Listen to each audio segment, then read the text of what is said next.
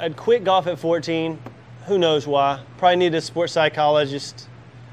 If I would have had one, I might not have quit. I was kind of just over it. It just took my whole summer up. I was like a kid. I wanted to play other sports. I just remember getting back and I was about to start 8th grade or something. I was like, man, I just wasted the whole summer playing golf tournaments.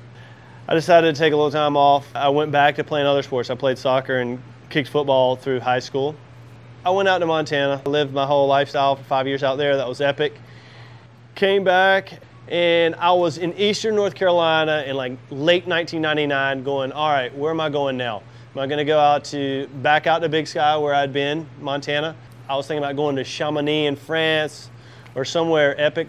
I just didn't know what I wanted to do. Saw the US Open, I was like, wow, that was freaking sick. That's the only reason I'm playing again, is because I saw the 1999 US Open and it was Payne Stewart, which is my idol, and Phil Mickelson was like kind of at his top of his prowess, and that's when I went. I hadn't hit a golf shot before then. I actually hadn't hit a golf ball prior to that. That was what I did. I got riveted to the TV that week. Dude, I didn't watch golf from probably 1988 to 1999. I didn't even watch. I didn't know what was going on in the world of golf. I was the EMT. I was like in a whole other world of living out there. When I would come back and visit for like the holidays, they were just like, hey, there's Will, total dirtbag hippie living in Montana. But it was watching Payne Stewart. I was like, wow, golf's cool.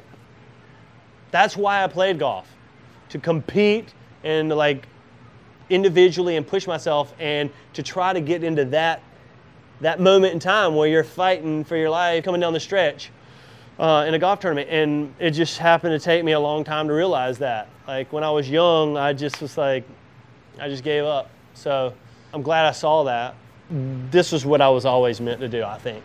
So there you have it.